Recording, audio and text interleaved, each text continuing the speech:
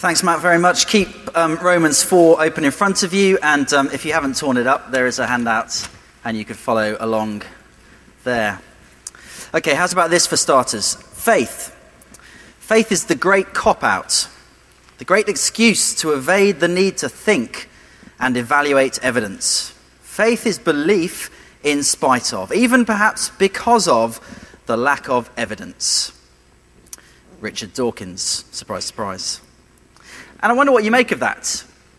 Because whilst that is the kind of polar end of the kind of new atheist view of faith, it is a view, I think, that's trickled down into popular culture.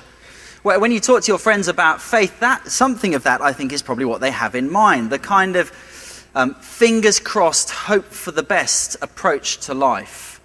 The sort of wishful thinking, the leap in the proverbial dark. Blind optimism, they might say. Blind optimism despite an apparent lack of evidence. Or, indeed, more strongly, blind evidence, as Dawkins would say, because of the lack of evidence. Well, for the last 3 weeks, as we've been in Romans 3 and 4, faith has been what Paul has been all about. And specifically, the righteousness that is by faith. Week 1 in Romans chapter 3, we learnt about the righteousness that comes from God.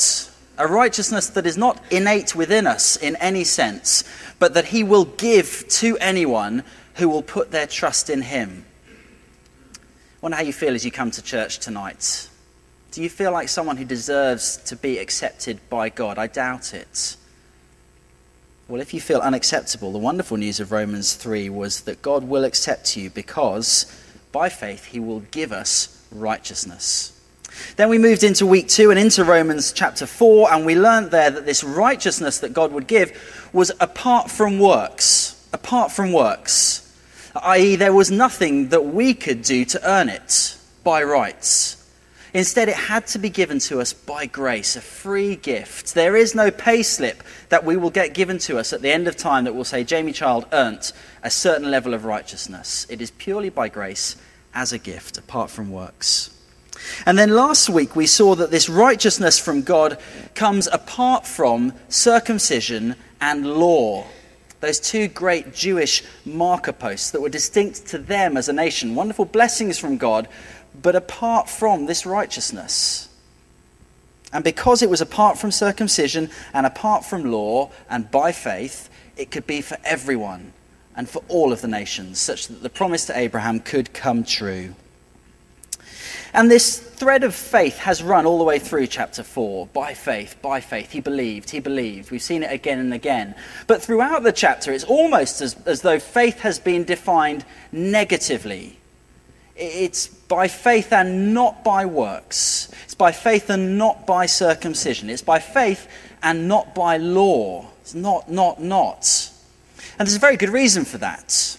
The reason being that you and I and every single person who's ever lived is by nature a self-justifier. We're always looking for ways to justify ourselves. And so Paul has given an exhaustive chapter and a half to almost beat that self-justification out of us. It doesn't take a lot, does it, for us to justify ourselves? I've only got to put a yogurt pot in a recycling bin to sort of feel warm and gooey about myself. The advertisers know it, don't they? Well, I walked past a shop the other day that was selling a food, and the branding was, it was called Naturally Righteous. And you can guess what kind of food they were selling. It was muesli and that kind of thing. Because you feel better about yourself after a bowl of muesli, don't you? In a way you don't after a fry-up. We just find ways to justify ourselves. And so for a chapter and a bit, Paul has been beating the inner lawyer out of us. Our in-house legal team has taken a battering. This instinct to self-justify needs persuading out of us. But having shown that it must be by faith and that it's wonderful that it is by faith, now Paul wants positively to define faith, to give us a model, if you like, of what faith truly looks like. And if you asked Paul, what does true faith look like? He would have said that true faith is faith like Abraham's. First heading on your outline there. Faith like Abraham's. Abraham is the model of faith. He is the example of faith. He is the gold standard of faith. Now, I'm aware as I say that, of the danger that your in-house legal team starts to get back on their feet. Because when we talk about Abraham's faith, it's just possible, depending on what your temperament is like, that you might look at the example of Abraham and think to yourself either, hey, wonderful, I've got faith like Abraham, well done me, or, oh, I haven't got faith like Abraham, and despair. And in so doing, turn the faith of Abraham into a work in some way. Well, if you feel your inner lawyer rearing their head, do what we should do with all lawyers and lock him in a room for a little while. I'm married to a lawyer, by the way, so that was clearly a joke. No, observe what Abraham's faith is in, first of all. Abraham's faith is in God who gives life from the dead. It's in God who gives life from the dead. You see, faith, by its very nature, by definition, cannot be something that merits. Because faith always is in something else. There is always an object to faith. Say, for example, there is a ravine that I need to cross. And there is a bridge across that ravine. And it's well engineered. I can see it's sturdy. And I decide to trust in it. And I step out onto the bridge and it carries my weight. Now, who or what takes the credit for the fact that I don't go tumbling down into the ravine? Is it me because of my faith? No, of course not. It is the bridge in which I have put my trust. That takes the credit. Faith cannot be a work. And in Abraham's case, he was putting his trust in God, and specifically the God who gives life from the dead. Have a look down at verse 17. Abraham was given these wonderful promises. We saw them in Genesis 15. He said, I have, as it is written, I have made you the father of many nations. That promise was made in the presence of the God in whom he believed, who gives life to the dead and calls into existence the things that do not exist. You see, Abraham didn't just sit down one Sunday afternoon as the rain was falling and think to himself, what faith system can I come up with? I don't like the world the way it is. It's so pessimistic. I want something I can put my trust in. What can I make up? No, Abraham believed in the God who was there. Specifically, the God, first of all, who was revealed in creation. In verse 17, did you see that description of God? The God who calls into existence the things that do not exist. That, I think, is reference to the initial act of creation in the first place. If you remember back to Genesis chapter 1, you will remember that in the beginning there was nothing. I mean, nothing. And then God called into existence things that did not exist. That's what he's like. He's the creator God. And in the creation, therefore, he is revealed. Romans chapter 1, in fact, if you were to turn back to verses 19 and 20, describe how the creation reveals that there is a God. You look at the creation, and it speaks of a creator. It's written in the creation almost that there is a God and that he is very powerful. And Abraham knew that. Abraham knew, I guess like all of us, that nothing comes from nothing. If you see something, there must be a first cause. And rather than suppress that truth that was revealed in the creation, Abraham believed it. He believed that there was a God who could call into existence things that do not exist. He didn't deny that truth, but believed it. Not irrationally, not because he'd lost it for a moment, but because he just observed what was in front of him and believed it. Believed that behind the creation was a God who calls into existence the things that do not exist. Not in spite of the lack of evidence, but because of it. He believed in the God who was the creator, first of all. But he didn't simply believe that there was a God. He believed in the God who made promises to him. So, to put it differently, you could say that Abraham didn't reason his way to God. It might have sounded like that from the way I described it a moment ago. He didn't reason his way to God. Rather, God broke into his world and revealed himself to him. There was general revelation in the creation, but Abraham then received specific, special revelation from God. Have a look down at verse 18. Speaking of Abraham, it says, in hope he believed against hope that he should become the father of many nations, as he had been told, so shall your offspring be. We read about it in Genesis 15 just a few moments ago. God broke into his world and revealed himself to Abraham. And Abraham put his trust in that God, the God who was revealed in the covenant promises, the God who is behind the covenant promises in the first place. You sometimes hear people say, don't you, I like to think of God as ... I believe in God, they would say. And then they kind of make a God up that they believe in. But that wasn't Abraham. He received a specific revelation of God and what he was like in his covenant promises. And he put his faith in that God. It's the same God who is revealed day after day in the Bibles that you've got on your laps, who has broken into our creation and revealed himself to us. Now, Abraham didn't just believe in the concept of God. He believed in the God who had revealed himself to him. And he didn't just intellectually assent to the idea of God's. Verse 18, in hope he believed. In hope he believed. Those two words, in hope, they speak, don't they, of an investment of ourselves. The whole of Abraham's being, not just his mind, but his heart and his will, aligned. Believing in hope. Again, sometimes you come across people who like to think that you can believe in God and do what you want.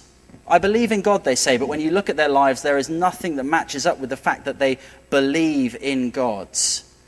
And that, if I may suggest, is either intellectually very lazy or intellectually dishonest. Because to say that you believe in something and then act as though it didn't exist, well, it's just incoherent. It's dishonest, lazy. It would be like walking up to one of these chairs and saying, yeah, no, I'm thoroughly convinced it can take my weight, I could sit on it, and it would carry me. But then to refuse to sit for the rest of the evening and to spend your time circulating around the evening standing because you don't actually believe it. No, Abraham believed. In hope he believed. Everything was aligned, in line with what he knew to be true about the God who had revealed himself to him. He was invested in it. He was obedient to that God. He took action in the light of what he believed. Not in such a way that he merited salvation, let's be clear again, but because he believed in God, he acted in line with it. His works flowed out of his faith. Abraham believed in the God who gives life from the dead. He believed specifically in his promises. And he believed that despite appearances. Despite appearances. You can imagine what it must have been like for Abraham, can't you? He was, we're told, about 100 years old. What must it have been like going around Mothercare, bulk buying nappies when you're 100 years old, hearing the sniggering coming from behind the counter? Or you go into Toys R Us to buy one of those mobiles that you buy for babies, and they ask you which of your great-great-grandchildren it's for. But despite the evidence that was in front of him, Abraham believed. Verse 19. He did not weaken in faith when he considered his own body, which was as good as dead, since he was about 100 years old, or when he considered the barrenness of Sarah's womb. No distrust made him waver concerning the promise of God. He didn't waver. He was consistent in his faith. And that was because Abraham knew that beyond what he could see was the invisible God. Beyond his finite existence was a God who is infinite. Beyond the material was a God for whom our impossibilities are immaterial. Abraham trusted in this God, despite the evidence and where it pointed. Now, it might be when we talk about these kind of things that this is where the idea of the leap in the dark comes from. Again, that Dawkins kind of articulates and that others have articulated, that faith is very simply a leap in the dark. But simply because Abraham acted against what the material world was telling him, that doesn't mean it was all of a sudden unreasonable or irrational, especially not when the God who is beyond that material has broken in and demonstrated himself to you.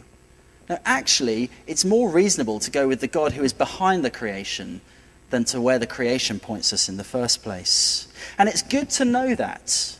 You see, contained in these verses is a little warning as to what our creation is like, as to how sometimes it can be misleading to live in this world. Sometimes it tells us lies about the way the world is. I don't know if you've ever looked at the way other people live or the way things seem to go so often and have wondered, is God really there? Can I really trust him? The creation can be misleading, and it certainly was for Abraham as he looked at his state and the state of his wife. If he'd gone purely with what was in front of him, with what he could see with his eyes, well, he would have gone a very different direction. But Abraham lived by faith and not by sight. It's good to know that. It's good to know it because when we live by it, we will find that our faith grows stronger. That was what happened for Abraham. His faith grew strong. Halfway down through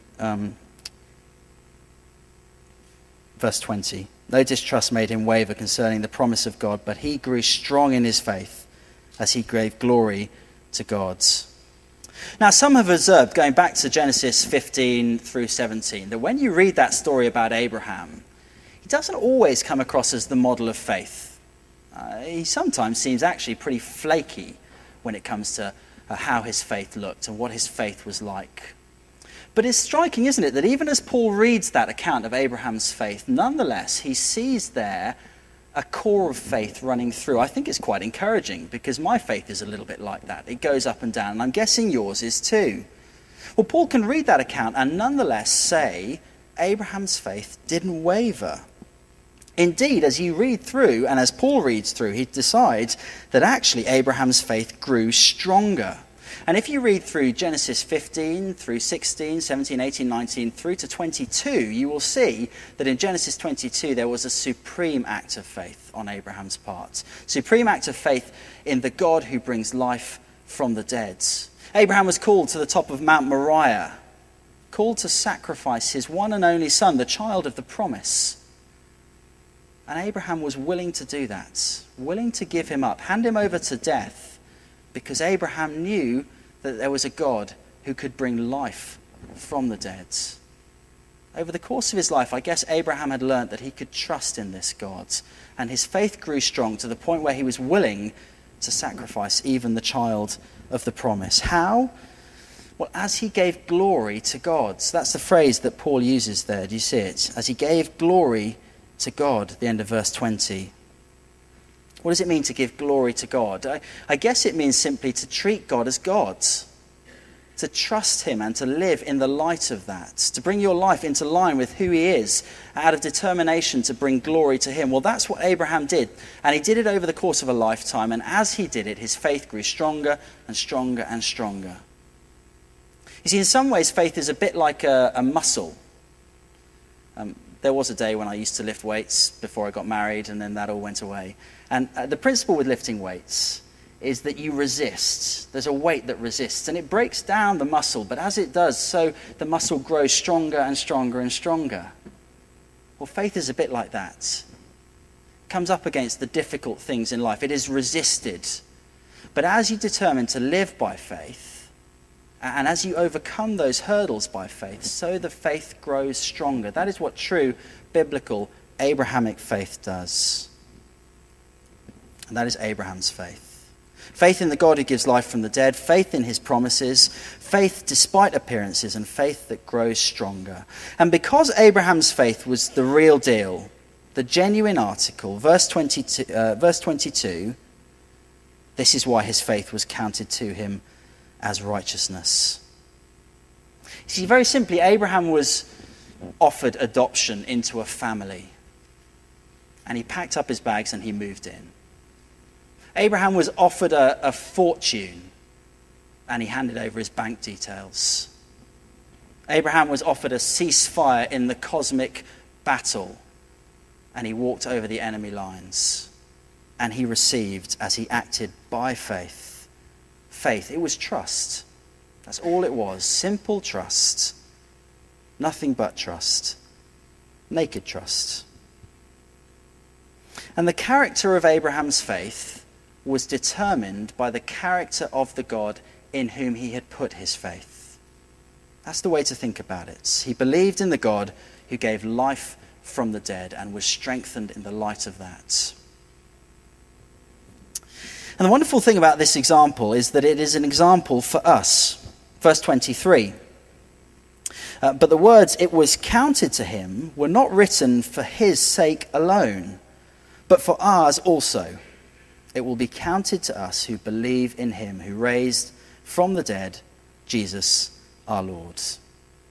You see, Abraham is here wonderfully as the example of faith, and he is that. But he's also our forefather in the faith. He was the first person to express faith as it truly should be expressed by even us down into the 21st century. You see, Abraham had the promises in seed form, but we've seen them in full flowering.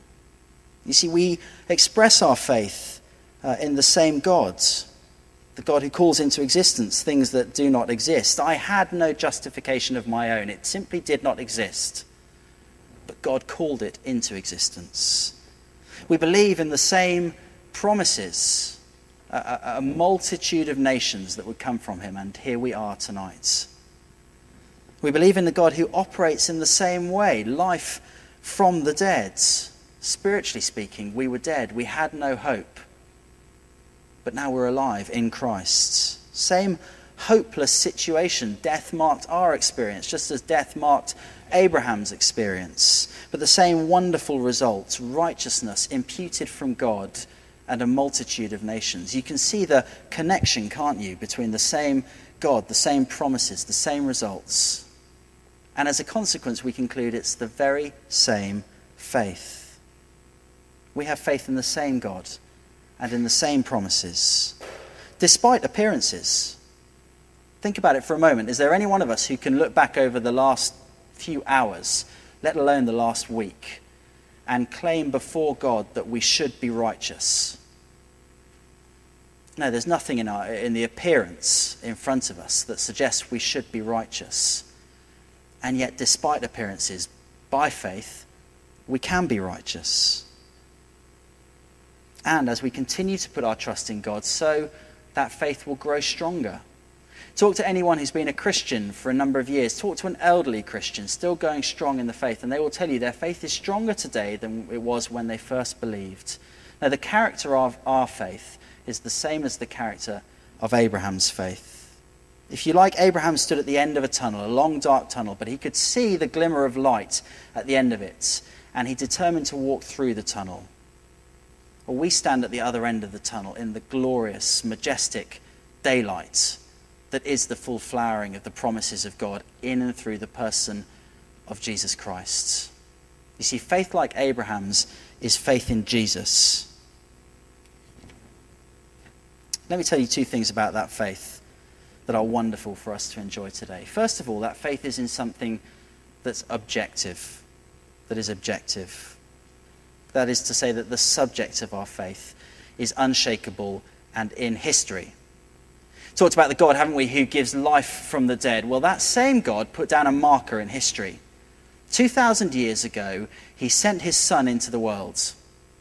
He came into the world, he lived, he died, and then what happened? He rose from the dead, or specifically, God raised him from the dead. It's a marker in history that proves that God is that God who gives life from the dead.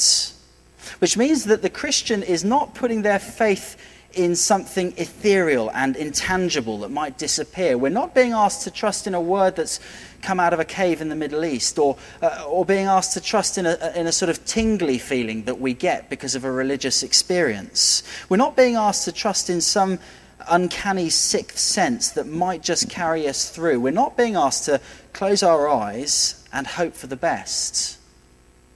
No, we are being asked to trust in the objective act that is the life, death, and resurrection of Jesus Christ. Bang smack in the middle of history. Unarguably, there it is. And that's what we're putting our trust in. And Dawkins and co. can continue to put out this picture of faith as something that is unreasonable, a leap in the dark. They can beat that straw man to death if they like, but that is not Christian faith. Christian faith is in the objective act of history, the life, death, and resurrection of Jesus Christ. And personally, I have found that to be hugely helpful in my Christian walk. Because there are times, aren't there, and you will know this, that the questions come into your mind, that the doubts begin to rear their heads. might be intellectual questions. It might be as you see your friends take a very different path in life that seems successful and prosperous, and you wonder, have I been a fool in going in this direction? In those moments, I've tried to train myself to look back 2,000 years, to look at the life of Jesus, to look at the death of Jesus, and specifically, and perhaps most importantly of all, to look at the resurrection of Jesus. Because there is an objective, unshakable, testified to event, and I can put my trust in it. It speaks of reality and how it really is, despite appearances. I found it to be helpful when the doubts come into my mind. I found it to be helpful as well when sin rears its head. Because again, sin does do that, doesn't it? It rears its head and it says you can't be a justified person. You are very simply too bad. You've fallen into that old sin that you wish you could be rid of. You stuffed up spectacularly. You're someone who can't be justified.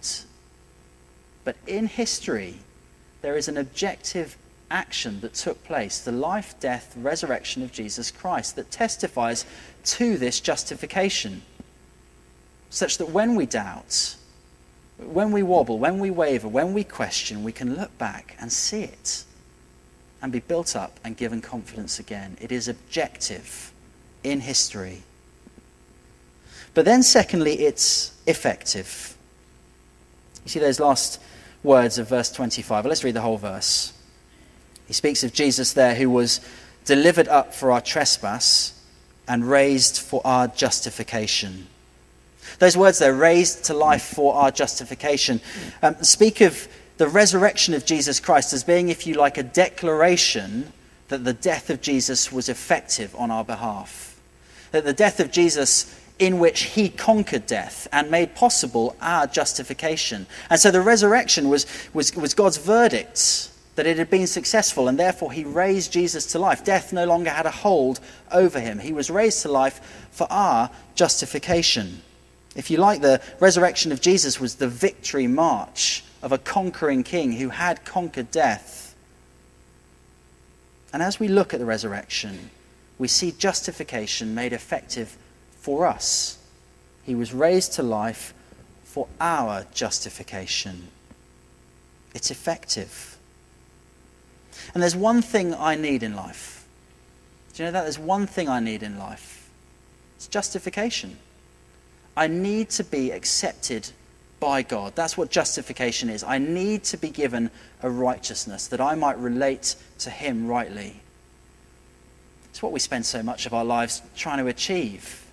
We scrabble around in our days trying to be righteous, trying to be justified, maybe by our colleagues, maybe by our peers, maybe by our families, whoever it is. We spend our time trying to be justified. We try to accumulate a moral CV. We try to top up our moral bank balance time and again. We long to be righteous. Maybe through a religious system, maybe through a philosophy or an ideology. We all do it all the time. It's the one thing really we want at the end of the day, because it's the one thing that we need. But there is only one place I can find that righteousness that I truly need. It's at the cross of Jesus and at the empty tomb.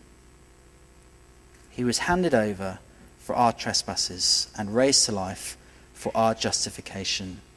And when we go to the resurrection of Jesus, we will find something there that is both effective and trustworthy.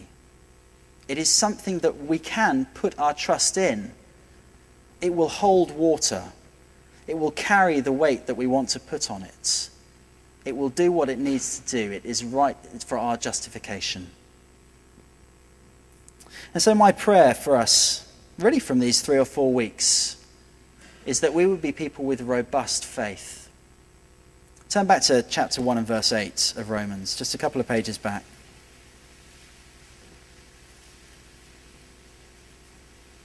I love this description of the Roman church that Paul starts with. He says, "First, I thank my God," verse 8, "through Jesus Christ for all of you, because your faith is proclaimed in all the worlds." In a sense, that's my prayer for us here tonight, that ours collectively would be a faith that is proclaimed in all the world, not for our glory, but for the glory of the God who raised Jesus Christ from the dead for our justification. Let's pray.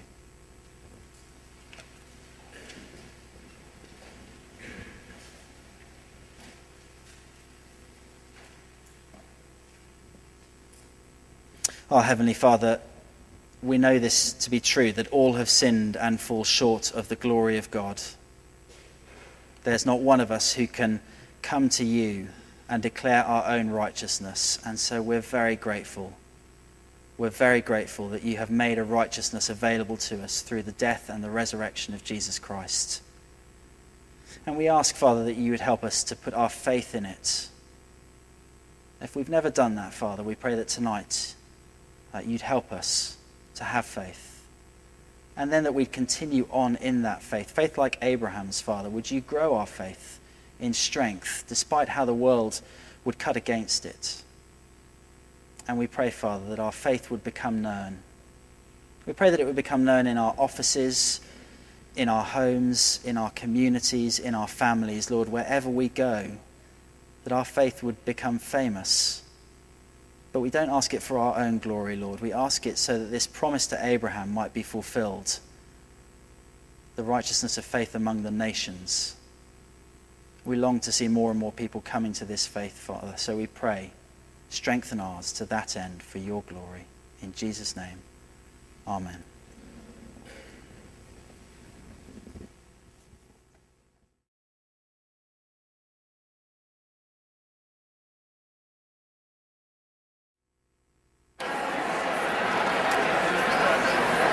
Thank you. Please note round this way. And we're going to ask Jamie questions for about 15 minutes, I think. One consequence of not providing question slips is some of them are written on very small bits of paper. So I'm going to try and not throw them everywhere. I've given Jamie one to start with while I sort through them. You said that Christianity is not irrational. But Abraham's faith wasn't purely based on reason. How much should we use reason when we're talking to people, evangelizing? How big a part should that play?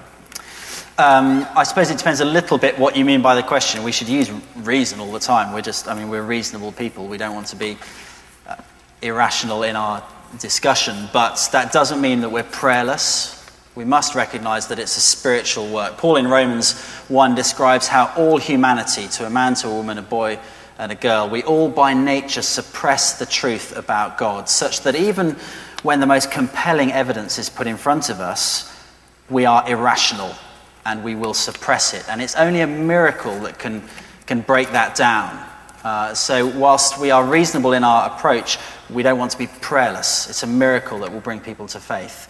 But I said, didn't I, Christianity is not irrational, it's rational, it's reasonable. And there are probably lots of places we can go. For the sake of time, let me go to the place I like to go most often, and you could tell this from tonight, to the resurrection of Jesus Christ. It just stands in history as an objective fact with a compelling weight of evidence behind it. And again, Charlie, you might have some more things to throw in, but you could point to an empty tomb. You could point to a dead body, first of all. Jesus very clearly died, killed by professionals whose life themselves was at stake had they not killed Jesus. He definitely died. But then you point to an empty tomb. He was definitely raised.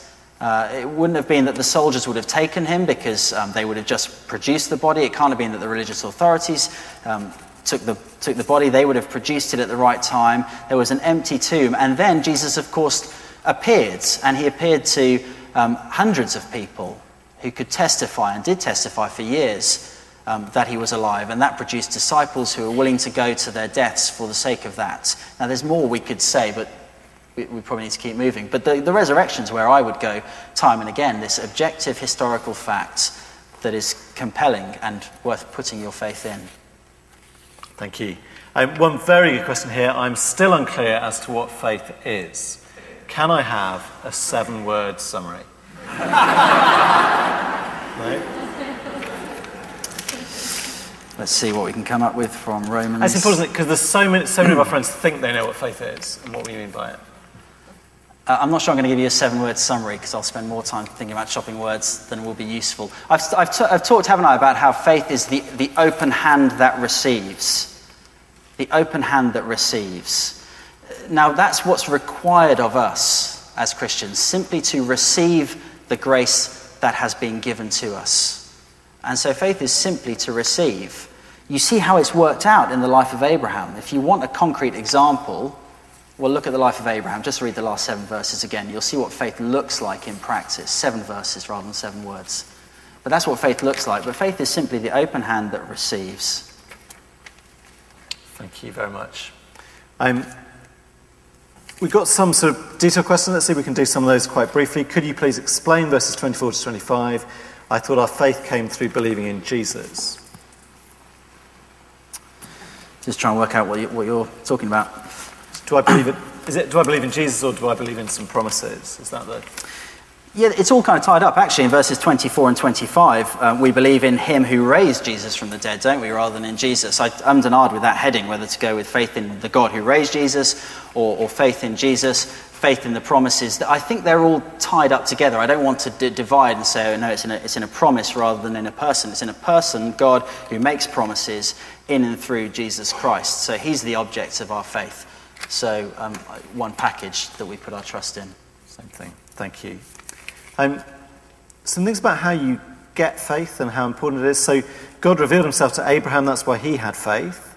How does that work for us now? So there was another one about God spoke to Abraham directly, but how do we have faith? Thank you. Yeah. So Romans goes on and talks about how faith comes by hearing. So the first thing we need to do is hear. It's difficult to know exactly how Abraham did hear. Yeah, God, it appears, just spoke to him directly. Now the promise is that every time we open God's word, that's how he speaks. And as we articulate the truths of God's words to our friends. So there is a very real sense in which it is a rational process between one mind and another, or particularly that mind expressed, the mind of God expressed in his word. That's how it happens. You hear what he says about who he is and what he's done, and you put your trust in it. But that is also, as I think I've said already, a spiritual process, a divine process. It needs God to shine light into our hearts. That's how Paul puts it in a different bit of the Bible in 2 Corinthians. He needs to break down the barrier that we put up. And that's a miracle. Ephesians 4 talks, Ephesians 2, I beg your pardon, speaks of how even faith actually is a gift of God. So we've talked about faith as being something that we do, and there's something in that. We are the ones who receive, but we even need God to give us the ability to have faith. That's because by nature we suppress the truth. We need God to give us the ability to receive truth and to have faith. So it's a miracle from beginning to end, faith. And at the same time, it's a normal, rational process. Thank you. That was the next question. Thank you. That's very helpful. So is it right for God to do this? So how does Paul write this when we know Abraham went and had an illegitimate son? So that's partly Abraham wasn't such a nice bloke, was he? Why is that? Why is he included? But also his not wavering, I think. Yeah. It's a tricky one, because there are moments where Abraham looks like he seriously wavers. I mean, maybe with the Hagar-Ishmael thing. So if you don't know the story, Abraham has made this promise, and then he and Sarah kind of have this wobble and come up with this plan that maybe Abraham should sleep with Sarah's servant, Hagar, and that's how the promise is going to come about. Now, in that instance, it might be that you can just see that as a seriously misguided attempt to make the promise come about. The faith was still there, it was just misguided in how to bring it about. But even then, there are places where Abraham looks as though he just is kind of disbelieving. He just can't bring himself to believe in it. I think all we can do is trust what Paul tells us about that account, that even though Abraham hit an all-time low on his knees before God with his arms open, looking like he's disbelieving, even then there was just a seed of faith. Paul says he didn't waver. There was faith there all the time. And if Paul's right, therefore, and we've got to trust him that he is, because this is God's words, then that's an encouragement to us, I think, because there will be times in our Christian walks where we will drop to our knees and question God, can you really keep these promises to me? Can I really be righteous? Is it really true? And at those moments when it feels like our faith is just a very flickering light, even in those moments, that's faith, and God will honour that faith. And how about the second part, though? Given Abraham such a mixed character, how's it right for him to have righteousness? Oh yeah, well that's the beauty of the Christian message, isn't it? It is nothing to do with us. that means we receive this grace. It was nothing to do with Abraham. It wasn't because Abraham was an upstanding character that God came to him. It's not because you are an upstanding character that God has come to you if you're a Christian person tonight, or me. It is purely by grace. And so it's sinners who receive. All have sinned and fall short of the glory of God. It's sinners who receive. We've got to believe that about ourselves. And so it doesn't really matter that Abraham wasn't an upstanding character, because that's not how you receive this righteousness from God. It is purely by faith from first to last. And someone says, how's that right if Jesus hadn't died yet? How does that work for Abraham? Okay, yeah, so we turn back to Romans 3 and week 1 to see that. Romans 3 verse 25, halfway through the verse there, speaking of the sacrificial work of Christ on the cross. He says, this was to show God's righteousness, because in his divine forbearance, he had passed over former sins. Speaking there, I think, probably of Abraham and of David, who he's going to come to, who he accepted as righteous, even though they had done awful things and all before Christ. I guess because they were trusting in the promises of God, even though the work of Christ came after them, nonetheless, God, who is timeless after all, was able to take the righteousness that Christ made possible and to make it effective for Abraham, even though he was pre-Christ. He passed over it at the time, but that's okay, because he proved himself to be righteous at the moment when Jesus died on the cross. Thank you. I've got 3 questions left, basically. I think the last one's the one that most people put in, so I'd like us to leave time for that one. But so one, I guess 2 about the negatives. So one, hang on a moment. Are you saying I'm dead if I'm not a Christian? I think Paul is saying that, and I want to agree with him. That's the Bible's verdict on us if we're not a Christian person. It's the Bible's verdict on every single person in humanity. I'm not being personal to you if you wouldn't call yourself a Christian tonight. Before God breaks into our hearts, the Bible describes us as being dead, simply unable to bring ourselves back to life. Our sin has caused this spiritual death. And I know it's not politically correct at all, but that's just how we are. And the Bible says it again and again. Look to places like Ephesians 2 to see that verdict. Because we're trapped under sin, slaves, unable to free ourselves, dead. So yes, that is the Bible's verdict on us. But wonderfully, that means that the God who is grace can bring us to life again. That's what he came to do. He didn't just come to make us slightly better people. He came to bring us to life again through the death and resurrection of his Son, Jesus Christ. Thank you. And if we phrase the next question the same way, because we're 3 doing the same thing, are you saying that kind of works-based ways don't get us there? So the questions are things like, any practical tips, those who don't kind of feel that? How do we avoid falling back into the trap of deeds-based? How do we resist the pressure to justify ourselves and things that? I think that's how it works. Yeah, it's difficult. It's difficult because that's what we're like by nature. We are self-justifiers by nature, and you'll walk out of this room tonight and that instinct will claw back.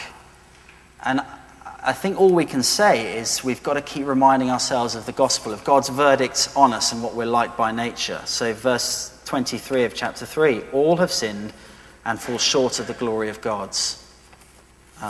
That's God's verdict on what we're like by nature. And so any attempt to get right with him by our own works will just fall short. We'll find ourselves doing it again and again, and we've got to go back and remember God's verdict on what our best efforts are like, filthy rags to him. But the wonderful thing about that is as we go back and remind ourselves of God's verdict on us, so we get to enjoy his grace again and again and again, and we grow like that. So I think we've got to keep going back to God's word. It's simple, isn't it? You might have been expecting something radically different, but just go back to God's word, remind yourself of the gospel, remind yourself of what the Bible says about what we're like and what our works are like by nature, but then remember the grace of God shown to us, and the works will come flowing out in the light of the grace that he's given us. Thank you. Then the biggest area of question, I think this is probably where we could all most usefully spend our time talking to each other afterwards, are about sort of stronger faith, weaker faith, doubts, that kind of area. So someone going through hard times who doesn't feel like their faith is very strong at the moment. How do we keep living by faith when all we can see is the world around us? Someone who been a keen Christian for over 10 years but thinks their faith is less sharp, less strong than it was. How do I know if I have enough faith? Is there room for doubt? Is faith something that can be measured? What does growing faith look like? So start us off on what can we usefully be talking to each other? Because I guess we'll all feel different. It may even depend what sort of day we've had, whether we feel like today we have strong faith or weak faith. What to say? There's lots we could say about this, I guess. Let's remember that faith is not a work, first of all. Faith is not a work, and the smallest faith, the slightest faith, the just clinging on by our fingertips faith is counted to us as righteousness, not because it's worthy, but because of the object of our faith. And that's what we've got to remember. It's the thing we put our faith in. There's a phrase, isn't there, that for every look within, take 10 looks at him. If you look into your heart, indeed, if you even study and examine your faith, then you'll begin to doubt, because your faith will wander and meander, and you will find that there are times in life when your faith feels very weak. And if your confidence is in your faith and its strength, then that's shaky ground on which to put your confidence.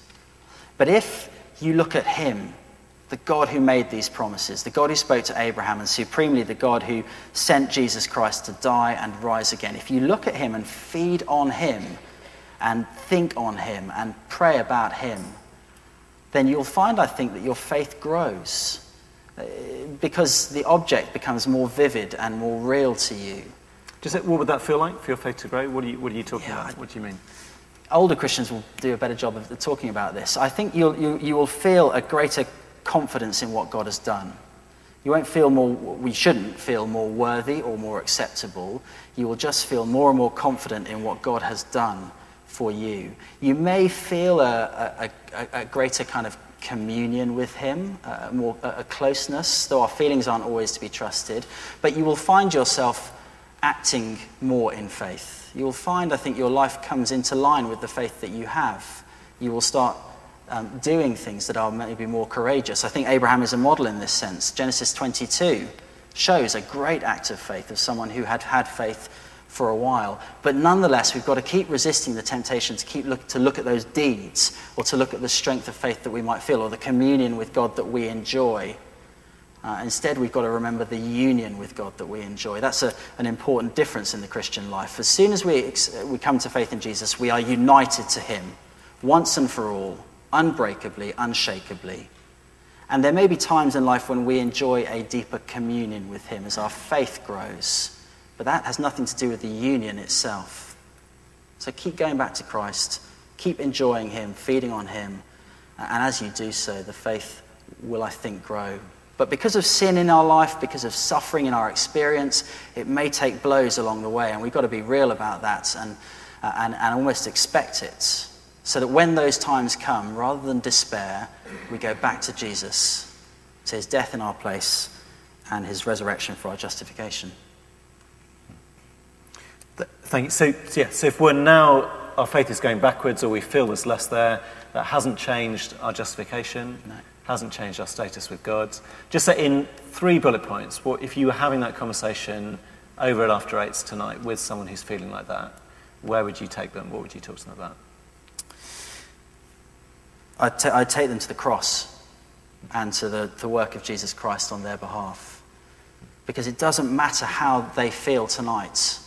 It doesn't matter what they've done in the past. It doesn't matter how slight their faith is. His work is done. And for anyone who puts their trust in him, it's effective. And we've got to just keep going back to the cross, therefore, and that's where I take people, to the cross and the resurrection of Jesus, standing there as testimony to our justification. That's where we look to gain our confidence and to be built up again. And it may take time. It might not be that if you come here with frail feeling faith tonight, you'll walk out the door renewed and buoyant and full of energy. It might take time and prayer. But as you feed on him, on what he did for you, it'll come back. Thank you. We're going to sing now. We're going to sing enjoying our status as children of faith, people of faith. So please let's stand and let's sing.